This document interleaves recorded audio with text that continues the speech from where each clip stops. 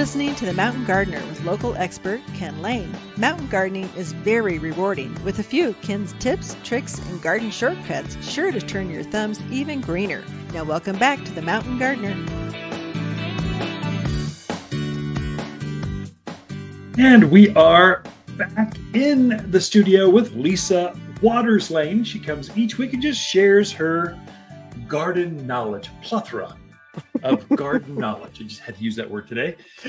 So she's coming in to just share. I see you've got all kinds of, looks like the first crop of pansies came in. They're spectacular. I know. Are those mammoth pansies? Well, okay, we're talking about these already, huh? I think before we go there, because I really want to do a shout out for next weekend. Yes. So Grapes for Good. So each quarter we give the garden center away to a nonprofit. And so the fall, Prescott Frontier Rotary uses for the last 17 years the garden center to raise money for the schools locally. So they're coming in September 17th. Right. It's after hours, 5 to 8 o'clock. It's the best garden party it you is could ever want. I mean, it is a hoot. It's a lot of fun. You see your friends from your communities. You see friends from all over the town and Prescott Valley and Chino Valley. And yeah. So it's fun. So come join us. Tickets are $80. Bring a friend, bring neighbors, all the money. The sponsors have covered all the costs. So Barry with El Gato Azul is going to do all the cooking. He's pairing the wines with Lloyd's Liquor downtown. He's got desserts kind of figured out. It should be a fun time. Bring neighbors and friends. You can get tickets at PrescottFrontierRotary.com. So they've got a button right there. You just buy a ticket and there you go. It's all digital kind of stuff. Oh, cool. So they print it off and bring their ticket with them, or is it on your phone? All of the above. Oh, print. Cool. Just they're pretty sophisticated, or then they've got your name and number right there. Yeah. So it's pretty interesting. QR codes, all this. Boy, they're very sophisticated. Fancy. Who'd ever figure? So Prescott Frontier Rotary, you can just Google that and it'll pop right out. They're a major Rotary club here in town. They do a lot of good work with high schools, leadership programs, exchange students from other countries. They're just doing a lot of good. Very worthwhile. Yeah.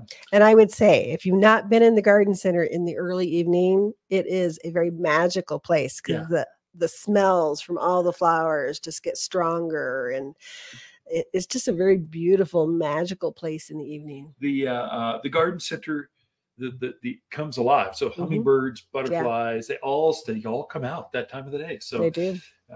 Anyway. Now we can talk flowers. How about that? Now we can talk flowers. So we just did get our first crop of pansies. These are what'd you call them? You're right. Mammoth. Elephant. Mammoth. Woolly mammoth pansies. They're a mix. They're a beautiful mix. They're a gallon size. We had them grown specifically for us, from our growers. So really cool. Yes, you can put them in now. And yes, they will go through the winter into the spring, and they'll keep growing until May, almost. June, in the shade, where they're at. Through. I mean, they might come back. We don't tell them they'll go through summer. We just want you to plant geraniums or marigolds. But sometimes they will. They don't like the heat. They love the cold. Right. And yes, they're happy with snow on them. They don't mind it. So it's a wonderful little plant to get going in your containers or your flower beds. And so you can enjoy it for most of the winter. Yeah. We got lots of time left to enjoy it. Yeah. God, they smell good. They smell like pansies. Dipped in coffee. Yay. So our first crop is coffee. Our first crop of those is in. And then I wanted to bring in an aster. I kind of showed one last week, but it wasn't in full bloom. So I wanted to bring an aster in this week that is in full bloom. This is kind of a dark pink one. It is spectacular. It's gorgeous. And I was hiking this morning. I was looking around, and there's lots of little native aster is coming up, and it's more of a purple one, but it's so cute. It's popping up on all the little trails, and it's a good wildflower. True native, and it will actually reseed and spread across the yard. Plant at the top side of a hill, it'll spill down. So true native. So butterflies love it. Full sun. take a blow dryer to it, curse at asters, and they still bloom like crazy. They do. And we have, I think, 4 different varieties in right at the moment. So definitely a good time to come pick some out. We encourage you to do that. Oh, I'll put it over here. Okay. So we also got some other. So last week we were kind of talking about things that give you fall color, because we're big into that 4-season yard. And that fall color is really important. And we got a truck in, and it had some more of the fall color stuff on it. So I thought I would shrubs. Shrubs. Okay, even better. Burning bush. So yes, we got. Well, let me tell you. Oh, there we go. So we got some burning bush in. Now this is the euonymus variety of the burning bush. It's the compacta.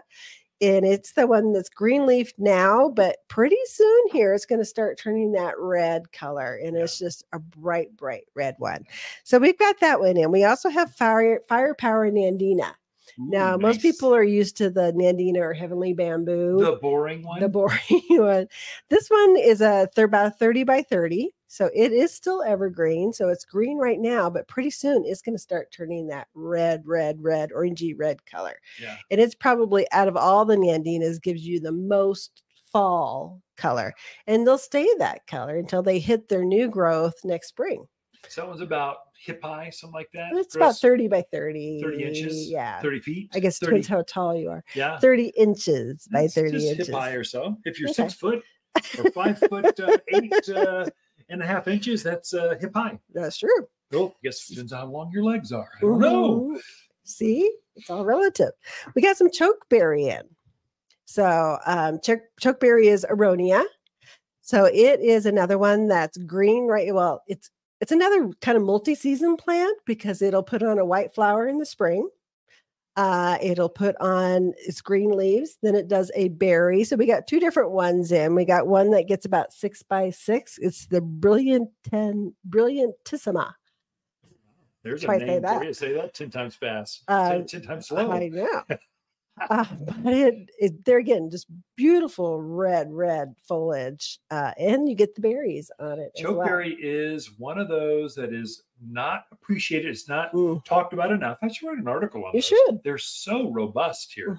They're kind of unique to this Southwest area. So this is the time to plant them too. Definitely. Because they look so good. If you're into attracting birds, you just want native, drought hardy, easy to grow shrubs.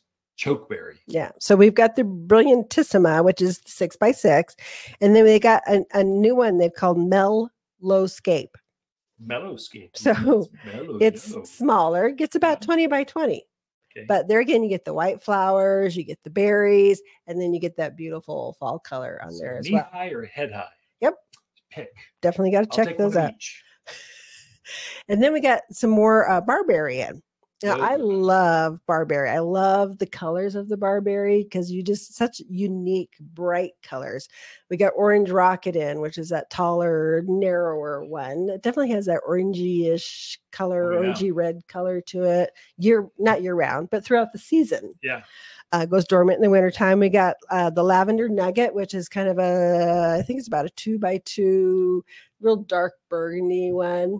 And then we got golden ruby, which is another smaller one, but it's really pretty because it has the golden colors and the red colors in it. I like barberry. Anything with a barb on it. So barberry has little tiny thorns. You know it's going to be good for Arizona. So it takes the sun, it takes the wind. Things don't eat on it. It's just a good, robust plant, and they're not evergreen. Right. But the texture on them is so interesting that they look really interesting in the winter, and they look interesting in the spring. When they flower, they're a pollinator. In the summer, they've got that bright color. Yeah. They just have a lot going on and we grow barberry better than anyone else in the country because it likes the dry and the sun. Right. So it's a perfect plant for here. It is. It is. It looks beautiful in the fall landscapes as well. So some of the other stuff we got in that we've been waiting for, I'll do it real quick. We got some new Vanderwolf pines in 5 and 10 gallon. They look real pretty. One of my favorite pines. It's a great soft pine. It is. We got some new Oregon green pines in. This is a really nice, manageable size that you can get into your yard. And we also got some new Austrian pines in. And we have more coming. More coming. That's good. So the fall keep crops are checking in. coming. So They are. Lisa, thank you for being here. Ken and Lisa Lane, the Mountain Gardeners. Be back after this. Whether you're freshening up an existing landscape or starting with a blank slate, the Waters In-Store Garden Consultation is right for anyone. If you don't know where to start, Waters' personal shopper service allows you to book one-on-one time with an expert without the crowds. It's easy by phone or through our website. No lines, no waiting. Purchase a $250 gift card from Waters, and it comes with one-on-one private gardener time. You're going to love your yard again. Waters Garden Center in Prescott or watersgardencenter.com. Look for more tips, tricks, and garden shortcuts through Ken's website. Podcast the show, read his weekly garden column, or follow him on Facebook and Instagram at watersgardencenter.com. That's Waters with 2 T's, gardencenter.com. If you enjoy this show and would like to hear more, please subscribe to The Mountain Gardener, wherever you like to listen to podcasts. And if you'd like even more garden tips, tricks, and helpful advice, please check out my website at watersgardencenter.com for classes, videos, and more, or my online garden center at top10plants.com. Throughout the week, Lisa and I can be found here at Waters Garden Center in Prescott.